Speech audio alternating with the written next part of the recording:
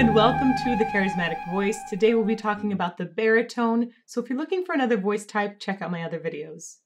The baritone is the middle classification for male voice types. They sing higher than tenors but lower than basses, and also they sing a really wide range of characters and roles, both leading and supporting. The standard baritone range goes from about G2 to A4, but of course there are many kinds of baritones. So if you have a lighter lyric baritone, they're going to have a few more notes above, and a fuller dramatic baritone will have a few notes below. Baritones often portray the other guy, as in the other guy in a love triangle who usually doesn't win the girl, or sometimes they'll play the other guy who's involved in a secondary love story. Baritones also often play men who wield power, like royalty or nobility, or military commanders, or even father figures. And they also play the villain, although sometimes basses play villains too. And finally, you often see baritones playing guys that are smoking hot. This is mostly due to an eye candy for singers website called Barahunks. Barahunks started out as a fan base website for these particularly gorgeous baritones, and it evolved to become a particularly large promoter of baritones in concert and on stage. It all started when a particularly handsome baritone named Nathan Gunn removed his shirt during the Pearl Fishers, revealing a drool-inducing six-pack underneath. The opera loved it, the public loved it, and they wanted more and more scantily clad baritones. It shows off publicity pictures and photos from recent performances, and even awards new members with a t-shirt. This isn't a joke. Hot baritones have become a significant trend in opera, and a lot of emerging singers feel pressure to live up to the good looks. If you'd like to see more, go to barahunks.blogspot.com.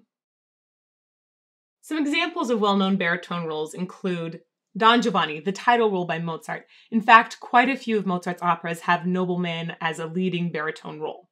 The title role from The Barber of Seville. Escamillo, the toreador and the other guy in Carmen. Scarpia, the chief of police and villain in Tosca. Germont, the father in La Traviata. And Papageno, the best friend and birdcatcher in The Magic Flute.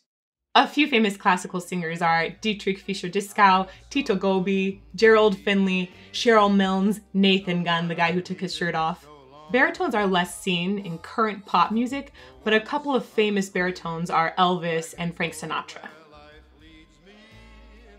Now let's talk a little bit about what this voice is great for, and maybe not so great for. Baritones have a really wide gamut of color. Their voices can be strong and robust, or have these gorgeous floating moments on top. Maybe because they have so many colors, they're particularly good at storytelling, and they're in a good range to sing a lot of words without vowel modification, so the text will be more clear. There is one kind of hilarious bad habit that baritones are known for, called the baritone claw. The baritone claw is a raising hand position seen in particularly dramatic moments that looks akin to the singer raising an imaginary sacrificial heart just ripped out of a victim in the Temple of Doom.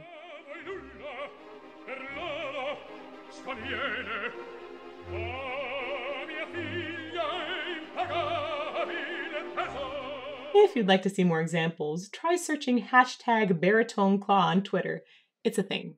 And if you'd like to learn more about voice or vocal health or anything else, feel free to ask me questions and hit subscribe.